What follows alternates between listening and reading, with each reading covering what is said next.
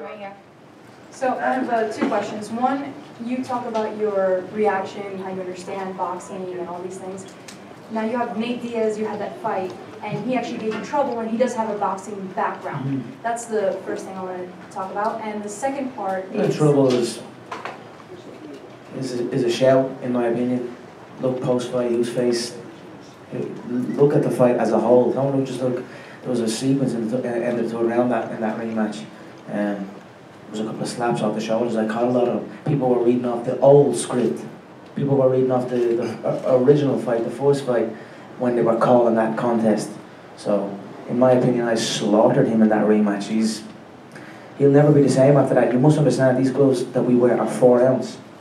There's nothing. There's no padding on the elbows. There's no padding on the shin bone, on the foot. It's like going through a car crash. A 5-minute round in MMA. That's why I'm saying this here.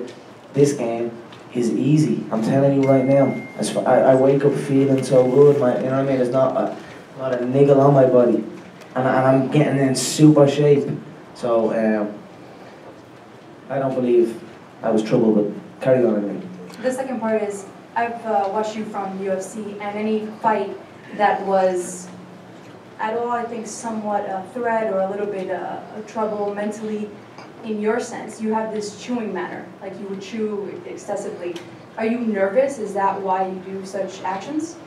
I'm just chewing. When in the fight? No, as we do the Was I eating something? No, chewing gum. I don't know what you're doing. There you go. I got some gum in my mouth, lady. I'm chewing the fucking gum. I tell you what, let me look at you for 24 hours. I start finding what you do and what you don't do. Little kids you got. I don't know, lady. I had gum in my mouth. I was chewing it. Maybe when something's getting on me, I may chew it a little bit harder. I don't know. Thanks for noticing though. Keep looking, baby. Yeah, look closer. Do you think he's actually getting into your head? Who? Mayweather. Nothing can faze me here. Nothing. Look at me. I'm fucking topless with a mink coat.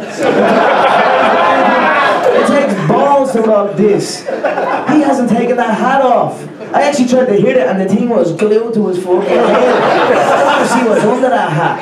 I'm starting to fucking think, what the fuck is under that hat? Because that's even giving him a false sense of security on the size. That's a peanut underneath that thing, I swear to God. So I don't know. No, nothing faces me, lady. Fuck off.